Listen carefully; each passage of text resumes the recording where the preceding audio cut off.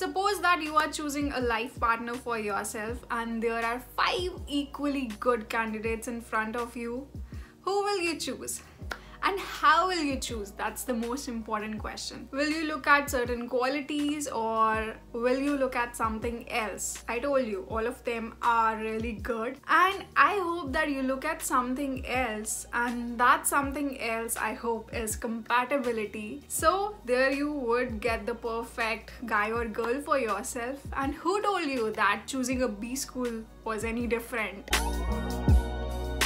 Welcome to Bani Abroad. If you are new to this channel, then I make content on studying and settling abroad that will give you an edge. So make sure that you subscribe to the channel right away. Also, if you have this dream of studying abroad, then I can help you with the application process. I run my consulting service Collegiado. So if you're interested in getting to your dream school, then contact me through my website. The link is in the bio. In this video, I will not give you the ranking. I will not give you 5, 4, 3, 2, 1 because I don't think that would be useful in you making a decision, because all of the B schools that I would be talking about in this video are going to be the top ones. And what's more important should not be the ranking but your fit with the B school. So instead of ranking, I'll tell you that if you want to specialize in this particular subject, then you should go to this B school. So make sure that you stick till the very end, because of course this information is going to be really important. So here's what the structure of this video is going to look like. First, I'll talk about the top B schools irrespective of the ranking, and second, I'll tell you which one would be a good fit for you. And third, I'll tell you that if you can't make into those top B schools, what are the other good B schools that you can target. And just to tell you, the information that I'm going to give you in this video has been concluded after talking to people in the industry, in the Canadian industry, who have themselves graduated from top-notch B schools of Canada and are now working at great companies. So you can trust the authenticity. Let's get started. So starting with the list of the top B schools, and again, this is not any order, it's random. So the list is right there. It's Rodman School of Management, Schulich School of Business, Ivy Business School, Smith School of Business, HEC Montreal, Desautels Faculty of Management, and Souther School of Business. And now let's analyze your fit with the B school. So first, let's talk about Rodman. So Rodman is the B school of University of Toronto, and it's located right in the heart of Toronto, downtown Toronto. And the specialization that it's really famous for is finance. So if you are interested in finance, then Rodman should be the B school for you. And for your information, Toronto is the second largest financial center in North America, next to New York. And the Dean of Rodman is also the Governor of Bank of Canada. So you can see the correlation right there. Another advantage of Rodman can be that it's known all over the world as opposed to other top B schools, because most of the people know about the US top B schools but not about Canada. But still, Rodman has a wide familiarity across the world. So if you're planning to work someplace else, then your employer would know the name, and that's great. Before I go on to the next B school, I want to help you understand how this will play out when you are looking for a job. Suppose that you are interested in finance. Then, since Rodman is known for finance, then there would be a lot of alumni who are already working in the finance sector. And because Canada, it's not like on-campus placements, you have to network with people. So if you have alumni of your own B school in those companies, in that industry where you want to be, then it gets easier for you because they have already established that path. They're already working in those companies. So you can easily network with them, go out on coffee chats, tap into their wisdom, and eventually get a job. Now coming to the next B school, of which I am the alumni. So So I graduated from Schulich School of Business, having pursued my Master of Management. So Schulich is known for marketing. If you want to pave a career in marketing, then Schulich is the place for you. The Schulich School of Business is located in Toronto, not downtown Toronto, but there are a few classes which also happen in downtown Toronto. And when I say that a particular B school is famous for marketing, then I don't in any way mean that if you go to that B school, you won't get into any other domain. That's not true. I'm just telling you that if that's your goal, then that B school would be the best fit for you because it already has established its name in that particular domain. And apart from marketing, a lot of Schulich alumni are also in the IT or tech consulting sector. So if you want to go into marketing or tech consulting, then Schulich is the B school for you. And one additional insight about Schulich's MBA program that I have for you is that it offers 18 areas of specialization, so you can pick and choose which one that you want to go for. Not many B schools offer this wide variety of specializations, so that's also one factor that you should take into consideration, whether the specialization that you want to pursue, does the B school even offer that, and then choose a B school accordingly. So now let's talk about Ivy Business School. Ivy is the B school of University of Western Ontario and is located in London. Not that London, but the London of Canada. And Ivy is known for its consulting, the strategy and operations consulting. There are different types of consulting: tech consulting, operations, strategy. So for Ivy, a lot of alumni are in operations or strategy consulting. Also, Ivy has the case teaching method, which is also the method used at Howard Business School. So if you want to be a consultant at the top 3 companies, BCG, Bain, McKinsey, then Ivy is the school for you. Now coming to the next B school, which is the Smith School of Business. The Smith is the B school of Queen's University and is located in Kingston in Ontario. So all the B schools that I've talked till now, all of these are in Ontario. And like Ivy, Smith School of Business is also famous for consulting, strategy and operations consulting. And now let's quickly recap. So if you want to go for finance, then Rotman is the B school for you.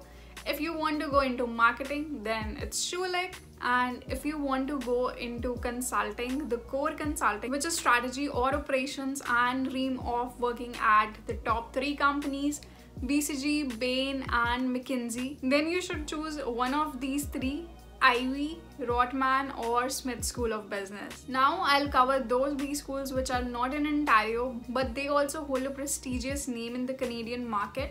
So those are going to be HEC Montreal, Desautels Faculty of Management at McGill, and then Sauder School of Business at University of British Columbia. So talking about McGill and HEC Montreal, so these both are in Montreal, and McGill has a really good co-op option. So if you are interested in that, then McGill should be your B school. One drawback is that although these are really good B schools, but then a lot of people after their graduation move to the GTA region and do not stay in Montreal. And also, since getting a job here is all about networking, especially after MBA, then networking gets a lot difficult if you are targeting something in the GTA region where most of the job opportunities are. Of course, you'll hear for the PR's sake that okay, many people just move to GTA, but they are not even aware of job opportunities maybe in Montreal or Alberta. But here I'm talking about the industry, the sector. Suppose if you want to work in the financial sector, then of course Toronto is the place for you. And if you're studying at one of those B schools which are not in Ontario, let alone Toronto, then it would make networking a lot difficult. And this is the case for many people. Many people who studied there, now they moved to the GTA region because they wanted their job there and they saw that the job opportunities that they wanted are in the GTA region. So because Canada is all about networking to get that job, especially post MBA, then it gets a lot difficult if you're sitting at the other end or miles away from Toronto, and you will have to bear the expenses from your own pocket for networking. And it's not that you can regularly network with people because you have to board that flight or you have to go by your car and then stay there, pay those expenses as well. So it's not that easy. So if you are crystal clear that okay, Toronto is the place that is going to be where you work, then choose the B schools which are there. If you do not get an admit from one of those B schools, then it's okay. Those are also good ones and you can later move on and come to GTA region. GTA, just for your information, is the Greater Toronto area. It's the region in and around Toronto and it's a hub for many startups, many big corporate giants. So if you are interested in those kind of jobs, then Toronto is the place for you, no matter what people tell you. And now coming to Sauder School of Business, which is University of British Columbia's B school. If you want to live and settle in Vancouver, then that would be a good B school. But if you have to eventually move to Toronto, then I would say that prefer the ones in and around Toronto, because UBC has more of its reputation limited to the Vancouver region, the West Coast. So make your decision accordingly. If you know that you want to live in Vancouver, you have to enjoy that kind of a weather. It's not that cold in Vancouver. If that is what you are looking at, then UBC would be a good choice for you. Also, Vancouver has a smaller market than Toronto, so make that decision wisely. If you have some relatives or some family there and if you want to live close to them, then of course choose Vancouver. But if you have to eventually move to Toronto, then it makes sense that you study in Toronto so that the networking and the industry, everything is clear to you. Okay, so we are done with the elite list and I hope now you have a lot of clarity on where you should be going. And also I promise you that I'll disclose that if you can't get into these top B schools, then which B school can you target. So there's this B school, DeGroote School of Business, which is the B school of McMaster. So you can target that and still get good job opportunities post your MBA. And I will be also telling you one other university which does not have a B school per se, and it's not any average, it's a top-notch university. So don't just go with the trend that I am telling you universities. If you don't get into that, then this would be your target. So if you want a mix of business and technology, then University of Waterloo might be for you. It does not offer the traditional MBA program, but you can look at other courses. Apart from MBA, of course, there are specialized programs and that also applies to B schools.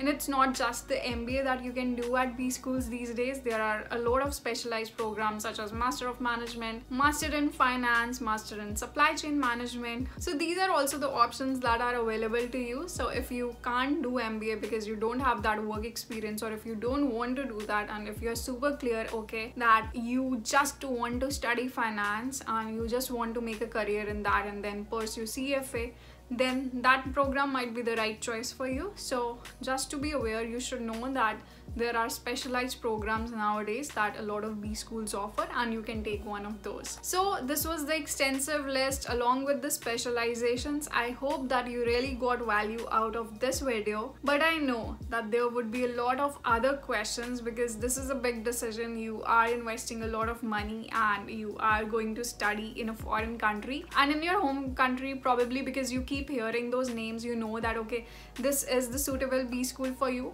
But to answer those pending questions, there's one suggestion for you. Get on LinkedIn. Talk to alumni who have already graduated from the B school that you are aiming for and tap into their experiences and their wisdom, and that would really help in answering a lot of pending questions going on in your mind and also give you additional information which you might not have even known. So LinkedIn is the way to go. And don't ever forget to add that personalized invite. That will make a lot of difference, so please don't ignore that. Send a personalized note. And also, I know there are a few other questions which might be going on in your mind regarding these schools, which can be, does location matter? I hope that you got the answer from this conversation. And also, what's the average salary post MBA? And does applying to the earlier rounds give you an edge in terms of getting an admit or getting a scholarship? So don't worry, I'll make a separate video on that. I didn't want this video to stretch too long, so a new video will be coming out soon on those topics. And if you found this video to be valuable, then I'm pretty sure that this video is also going to be really valuable for you. Before leaving, if you like this video, then make sure that you hit that like button, subscribe to the channel, and don't forget to hit that bell icon. Until my next video, take care and stay happy. Bye.